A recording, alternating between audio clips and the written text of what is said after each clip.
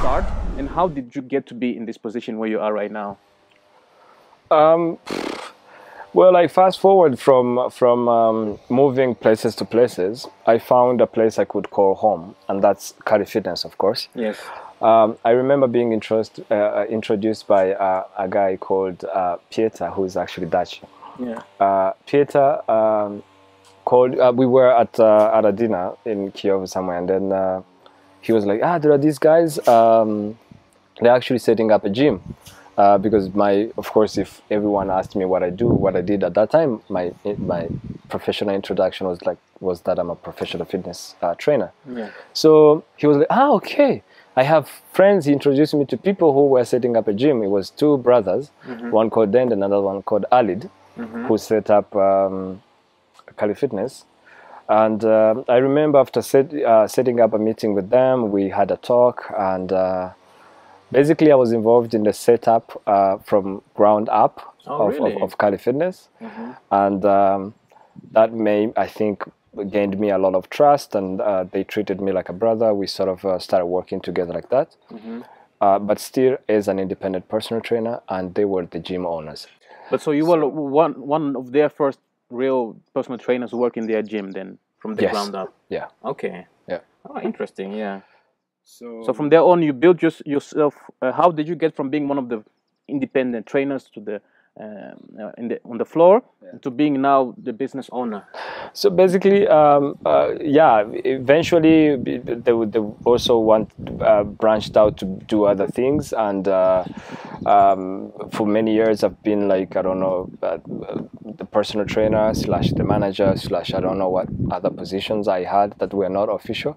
So to a point where now a couple of years back they sort of moved out of Rwanda, out of them, and there was only nothing left to be done except to sort of take it over. So that's how. Did they like discuss with you? Because where were they from?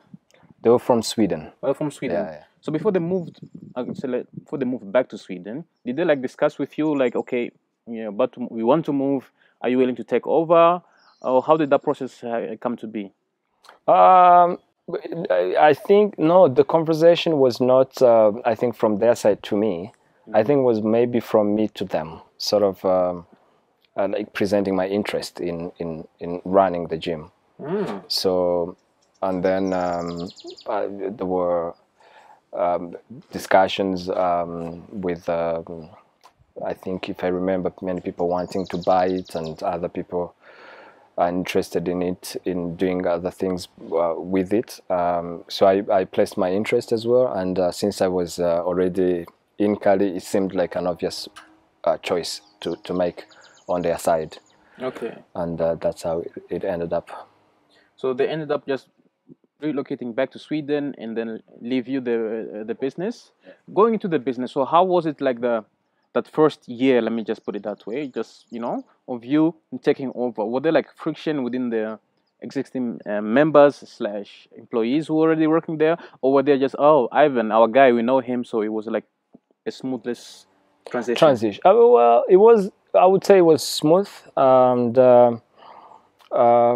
myself, I was, because I prior then, I was, there is, I feel like who I am that never changed regardless of whatever attributions or titles or anything you can put on my name. And since that is not really gonna change anytime soon, I feel it's always easy to sort of go directions with the staff, with the team, with the without them feeling like there is a new sheriff in town, or there's any of those frictions that could have occurred. I remember hosting a staff meeting, and it was just to announce them, to announce the new changes, and they received them really perfectly, and everybody was happy because I feel like I have a good relationship with the staff. Yeah.